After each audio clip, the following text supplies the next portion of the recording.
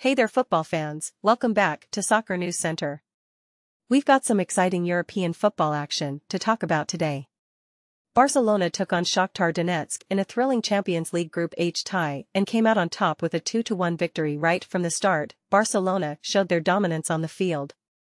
In the 28th minute, Ferran Torres scored a brilliant goal with a volley, thanks to a rebound off the post. The crowd went wild.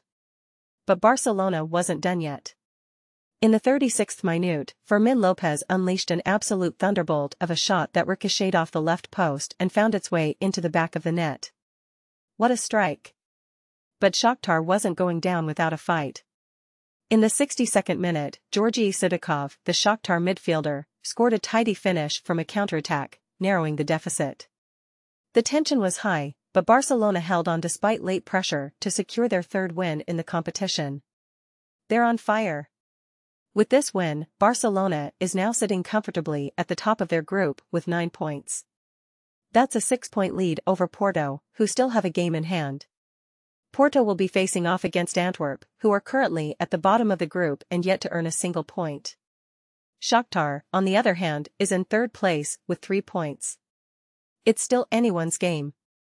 Moving on to Group E, Feyenoord had an impressive 3-1 victory over Lazio. Santiago Giménez was the star of the show, scoring 2 goals for Feyenoord, with Ramiz Zerrouki adding another to the tally. Lazio did manage to get on the scoresheet with Pedro netting a penalty in the 83rd minute, but it was too little, too late. What a day of football it's been. Barcelona and Feyenoord have shown us some incredible skills and determination. Make sure to stay tuned for more updates on Soccer News Center. Don't forget to like, subscribe, and hit that notification bell to never miss a video. Until next time, keep kicking it on the field.